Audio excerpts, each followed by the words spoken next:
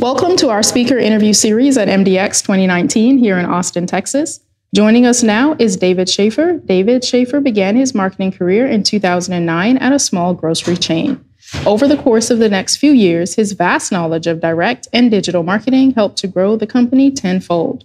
Although spending a majority of his career in the retail space, in 2017, David joined the National Business Institute, a provider of continuing professional education.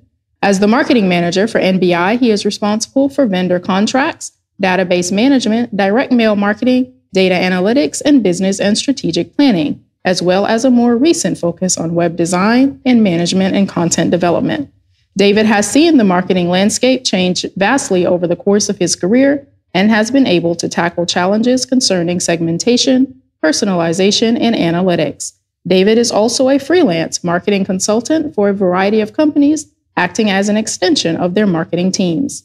Outside of NBI, David is dedicated to spending time with his wife, Amanda, and their 4 young children. Welcome, David. Thanks so much for joining us. Thank you for having me.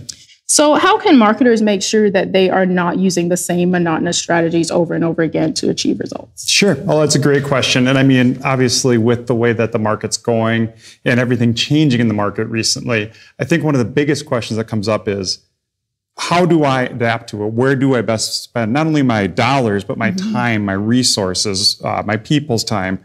And I think one of the big things that you have to be very cautious of is not throwing the baby out with the bathwater. You know, the whole entire saying that gets a bad rap for good reasons most of the time, but it actually has some pretty good validity to it is, why do you do things this way? Well, it's the way we've always done it. Well, one thing that comes from that, though, is that you're doing it because it's successful, or you're not going to be in business anymore. Your marketing efforts just won't succeed. So one thing that I have learned from this process and from going through this is testing. You test everything that you do. So there's so many options out there. There's so many different ways to do it. And a big win typically takes a big risk. So you have to make sure you test that group small. But a small win typically is a small risk. So you test that group a little more evenly, so you go more 50-50 with that. But with a big win, when you can generate a big change, you really only need sometimes 5 to 10%, depending on your sample size. So I think that the biggest thing is testing to the new big success is really the way to do it, and not losing everything that you've done. Interesting. So you started out at a small grocery store chain, and you're now the marketing manager at NBI, and also a marketing consultant to other companies. What are some differences that you notice with regards to marketing products? So going from what I like to call the most public business in the world, because everybody eats, everybody buys groceries. I went to a business that we're National Business Institute, and it's very confusing because we actually sell continuing legal education as our main focus. So our main focus is attorney-based business, but we're National Business Institute.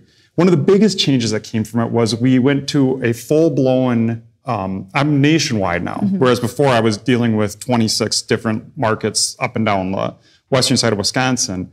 Now we're marketing to people from Florida to Alaska and everybody in between. So getting the feel for how do you market to that was a big change. And then the other big change was starting to understand how do you market to attorneys versus, the people that are typically buying groceries, which is a pretty big group of people. Obviously, it's not just Susie Homemaker anymore, as the old term goes. It's a large group of people. So in this world, we've really started to work on the segmentation piece and trying to learn who our customers are. So with so many current trends going on in the marketing world, how do you advise marketers to balance their offline and their online marketing efforts? Yeah, absolutely. So between offline and online marketing, it's always a big struggle. And typically with your marketing departments that have been established for a long time, they've learned to rely very heavily on direct marketing efforts, on your typical print, your TV, your radio, those traditional medias. So trying to start to transition off of those medias and onto the digital media, because you can get so much more for your dollar, but not walking away completely from that direct, because direct doesn't go away. Direct is always going to be there. Direct mail, direct in with the mailbox is getting less crowded, it's going to be there even more going forward. So I think it's really important that you're focusing on where you're driving the most return for your dollars, understanding how your spend is as compared to your purchases.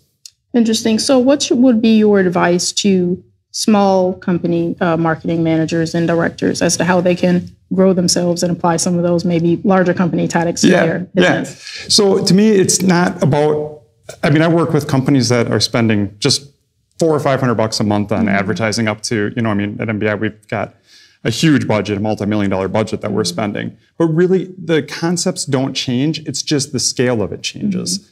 So finding those things that work, testing into them, knowing who your customer is really, really important. The other thing I would really stress is don't be afraid to admit what you don't know and go learn it. I've spent a lot of time the last couple of years learning about database management and things like that, because that's the opportunity that you can really get to strengthen your career, to broaden, to make you a more valuable asset for your company. Very interesting. Good stuff. Thank you so much, David. Awesome. Really appreciate it. Thank you. Thank you.